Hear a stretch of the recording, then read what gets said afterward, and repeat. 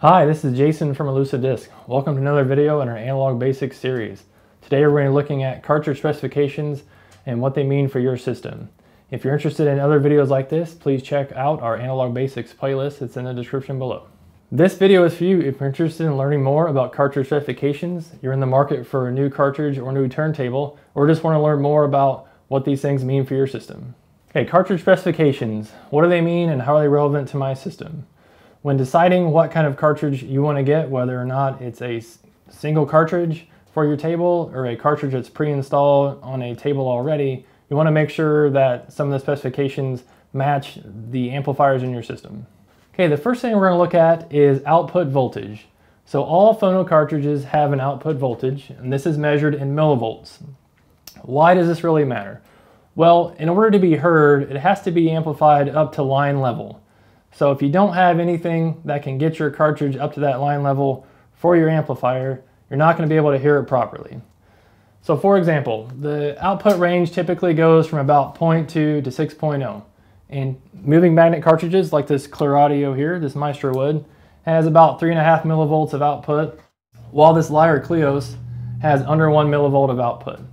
In order to get those up to that level, you're going to have to run it through a phono amplifier. The phono amplifier is going to need an amount of gain to get these up to that level. The kind of gain you need really is around 40 to 60 decibels. You need in the 40s for a higher output cartridge like this, and you need around 60 or a little more for a lower output cartridge like this. Similar to gain, another specification that you need to know is resistive loading. This is something that's measured in ohms. Every cartridge, just like these two, are going to have a recommended loading that you need for your phono amplifier.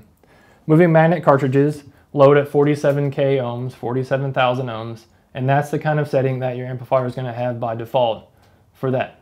Now, moving coil cartridges are a little bit different. They range typically from 100 to 1,000 ohms. The cartridges themselves are going to have a range that the manufacturer recommends. Sometimes it is an exact number, we'll say 500 ohms, or it could be a range 400 to 1,000 ohms. So when selecting a cartridge, you want to make sure that your phono stage for the moving coil input, which would be for this, has the right loading setting. If it does not, it can definitely not sound correct. For example, let's say this Lyra Kleos here needs to load at 500 ohms. Your options are 1,000 for moving coil, or you have moving magnet, which is 47K. Will it sound okay? It'll probably sound okay, but it's a little bit too high. You really need to be closer to the recommended loading for that. So it's a very important setting when you're going to decide if this cartridge will work for your system. The next two specifications we're going to discuss aren't anything that you can change yourself, but these are things that are very important when looking at cartridges.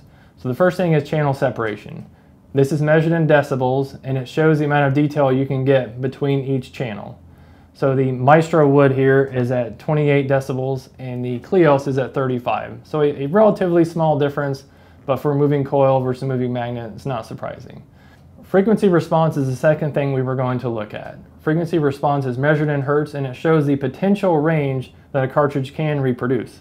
The Maestro wood goes down to 20 hertz and up to 20,000 hertz, which is 20 kilohertz, and the Kleos goes down to 10 hertz and up to 50,000 hertz, which is 50 kilohertz. Moving coil cartridges should have a larger frequency response, which the Kleos does. This is to be expected, and these numbers are pulled directly from the manufacturer themselves. Cartridge weight. These cartridges weigh a specific amount. Why is that really relevant? If you're buying a table that has a cartridge already on there, it doesn't really matter that much. It matters if you're getting a brand new cartridge or if you're doing an upgrade. So for example, let's say this Kleos weighs 10 grams. And the cartridge you have on your table right now is 8 grams. Will the table and arm work with the 10-gram cartridge? It depends. A lot of times you have to change out the counterweight. If you can't get enough tracking force, you have to add more weight to the back. And if you need to swap that out, will your manufacturer allow for extra counterweights? It really just depends. So something that's a very important thing to check.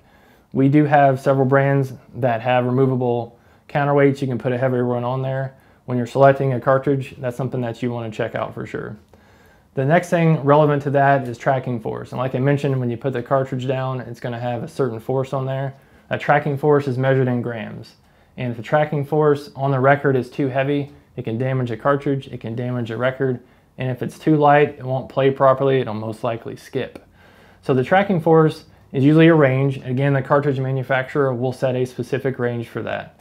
And we look at the Clios here, the range for that is 1.7 to 1.8 grams is what it recommends, while the Maestro actually tracks a little heavier at a recommended 2.2 grams, and it can go plus or minus 0.3 grams. Vertical tracking angle is the last thing we're going to discuss today. So what is the vertical tracking angle? Well, it's literally the angle that the stylus hits the groove at and makes contact. Why does that really matter? Well, again, each cartridge will recommend a tracking angle that is best. But how is that determined? You can determine it in a couple ways. Having a microscope and being able to check it with a protractor is one way. Using a macro lens and doing it similarly is also a good way. But what if that's not possible? Well, there are some other things you can do. So the first thing you want to do is you want to make sure that you have it set up properly. And you want to use the alignment tool that came with your table. If your table did not come with one, you definitely want to get either the one that the table should have come with or a universal one. And I have a couple examples to show you. This is a VPI alignment jig. It comes with the VPI tables, and if you happen to be buying a used VPI table, I definitely recommend getting one of these for the proper length. They do sell them in 9, 10, and 12 inch depending on the arm you have. These have a little bullseye that the cartridge goes on, and when you do the alignment, that's really what you're looking for, and we will discuss more of that momentarily. This is a universal protractor, similar to the VPI, and you can use this on any table. You can use it on a straight arm or a curved arm. It does not make a difference. And again, you want to put it in the bullseye here, and then once you get that on there and get the alignment done, now without the ability to set VTA with a microscope or a macro lens, you want to use the alignment. And once the alignment is done properly, then if your arm has the ability to set VTA, you could actually raise and lower the arm. Recommend this happening after the cartridge is broken in. That typically takes between 40 to 100 hours. Once that's done, you can raise and lower the arm in small increments to see how it sounds. We recommend you do this with a song that you know really well, because that way you can hear when the changes are made. Since I really like Pink Floyd, I do without any of them, but I would probably pick Wish You Were Here because it's my favorite. We definitely covered a lot of cartridge specifications in this video. Should you have any questions about anything in this video or any questions about anything in your system, please feel free to comment or contact us. We'll be happy to help you out. Please like this video and subscribe to our channel for more content like this. Thank you.